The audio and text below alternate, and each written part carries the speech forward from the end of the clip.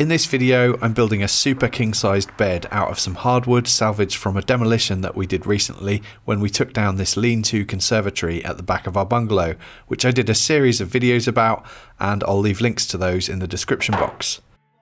This timber is mostly meranti and it has a lot of old nails and screws embedded in it, so I'm going to need to deal with it very carefully. There are also some holes that will need filling and some rot that I'll need to cut away. I'd already made a cut list for this project, and here I'm sorting through everything to make sure that I have enough material for what I wanted to build.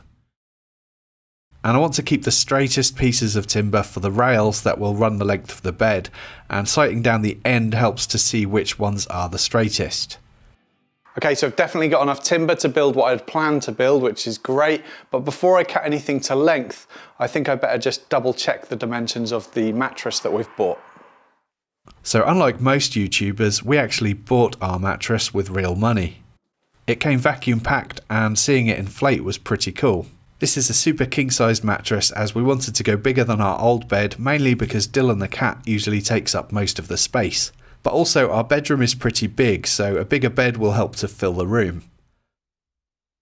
I started cutting clean ends and cutting each piece to length using the miter saw, and I'm labelling each piece so that I don't get confused. Then it was over to the table saw to make some rip cuts.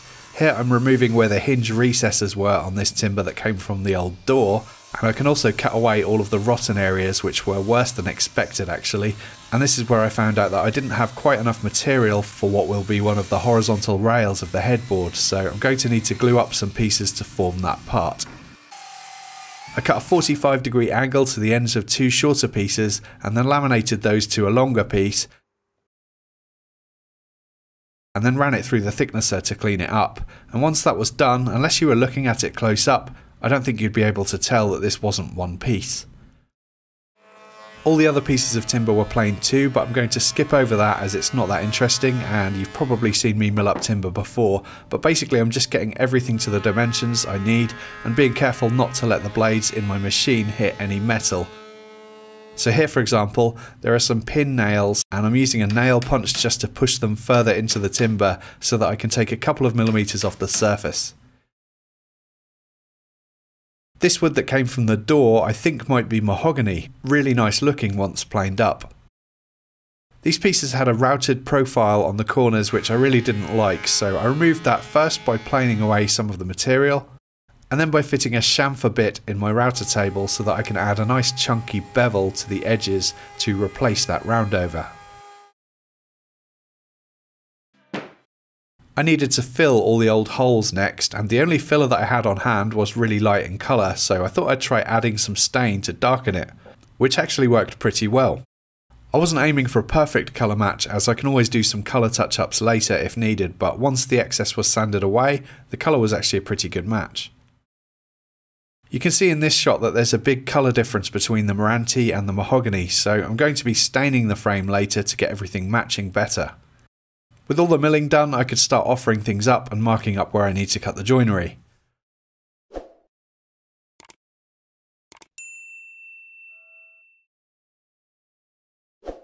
I also marked up a halfway point to the bottom of the leg, and then using a straight edge I marked a line between that and where the bottom of the horizontal rail of the headboard would be, and this will create a nice taper for the legs of the bed. And then at the top of the leg I marked a halfway point again and marked another straight line on the opposite side to the previous taper between the mark and where the top of the rail would be. And this is going to give me a really interesting shape for the leg, which I thought would look really cool. Here I'm marking where the rails will meet the inside of the legs, and for the top rail I'm going to leave a 15mm reveal at the top. I can then cut away the tapers, and this is where I had my first problem of the project. I hit metal. I think I caught it just in time before completely ruining the blade just by backing out of the cut, and the blade seemed to still cut okay, fortunately. And here I'm using a chisel to separate the timber where the metal was so that I can get it out of there, and it was an old screw so I used a pair of pliers just to twist it out. I then used my hand plane to clean away all the rough surface left by the bandsaw blade.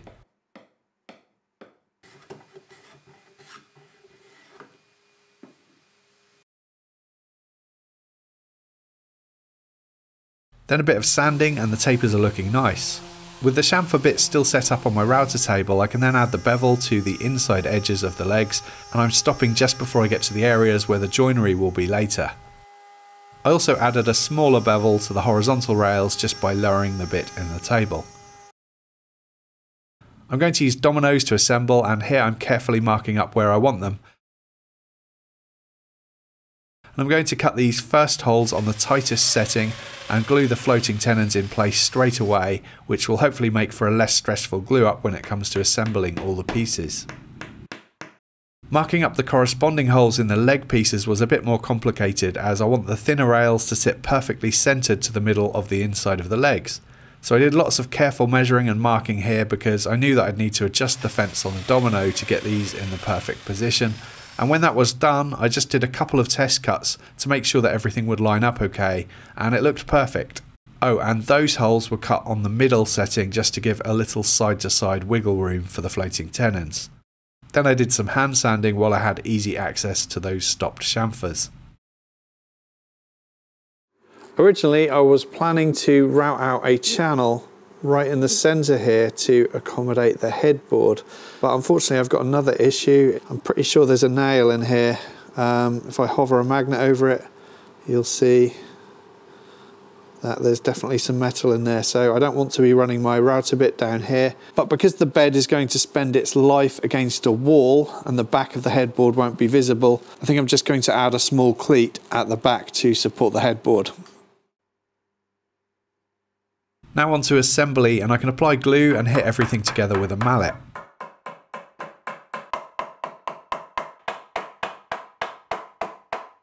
Clamping on a plywood square helps to keep the assembly, well, square.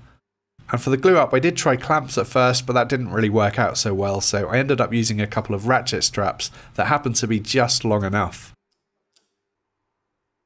All looked good, and it was a cold day in the workshop, about 8 degrees Celsius, so I took the assembly into the heated house, which will help the glue to go off. For the headboard and footboard I have this nice piece of plywood with what I think is an Iroko veneer on one side.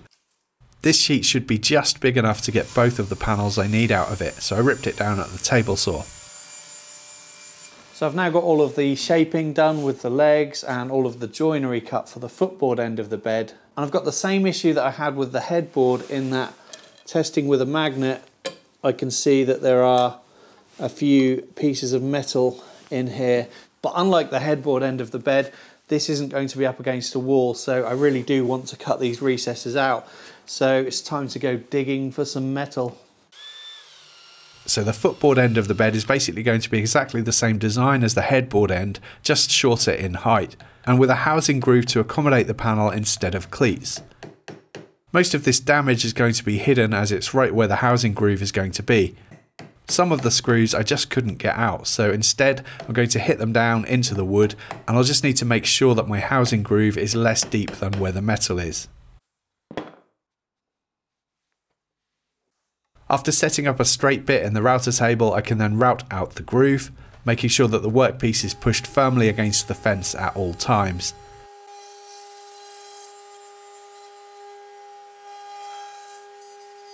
And I'm lifting the bit in between each pass to take it easier on the machine until the groove is at the depth I need it to be.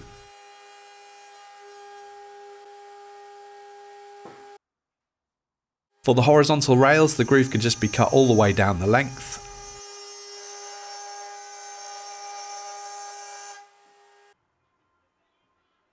And then I can measure up what size to cut the panel, making sure to cut it so that it sits inside the groove on all four sides.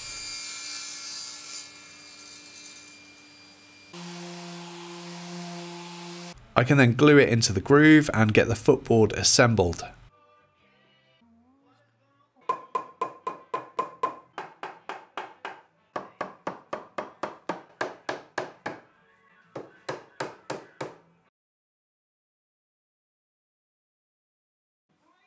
I grabbed some Iroko offcuts which I can use to make the cleats to hold the panel in place on the headboard end of the bed.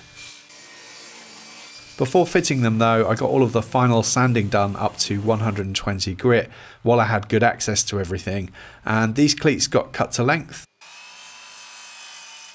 and glued and pinned in place.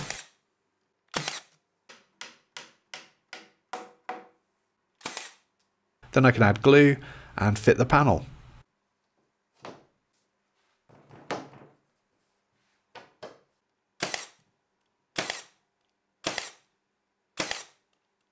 So far I've spent about 16 hours on this project and there is still a lot to do, so please do subscribe to the channel and join me for the next video where I'll be completing the project. If you'd like to get early access to my videos, exclusive content, free project plans and cut lists, and a name credit at the end of my videos, check out the Patreon and channel membership links in the description box below.